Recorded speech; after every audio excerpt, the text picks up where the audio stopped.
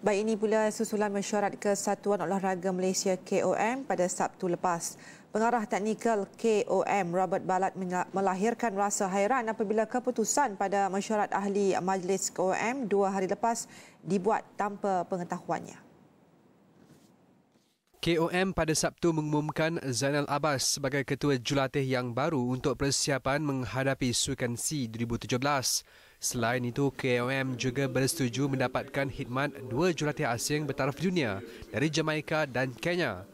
Namun keputusan itu dibuat tanpa mendapatkan pandangan Ballard walaupun beliau merupakan pengarah teknikal KOM. Situasi ini seolah-olah khidmat Ballard tidak lagi diperlukan KOM tatkala kedudukannya akan diputuskan dalam masa terdekat oleh Majlis Sukan Negara MSN.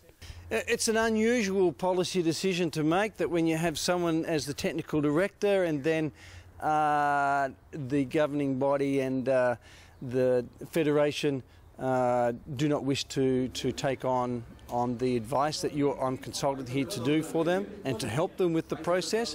At the end of the day, it's their final decision, but I think we should be looking at all the options that are available before we make that decision. It's a significant financial decision to be made, and it should be made transparently and with the best worth for the country.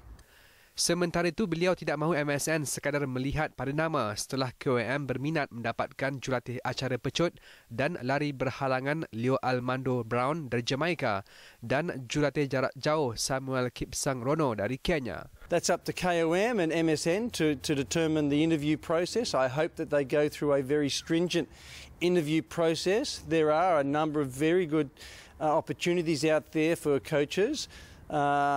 And just because they come from certain countries doesn't mean that they're going to be fantastic coaches. We need to make sure that they will blend into the type of culture that is here in Malaysia.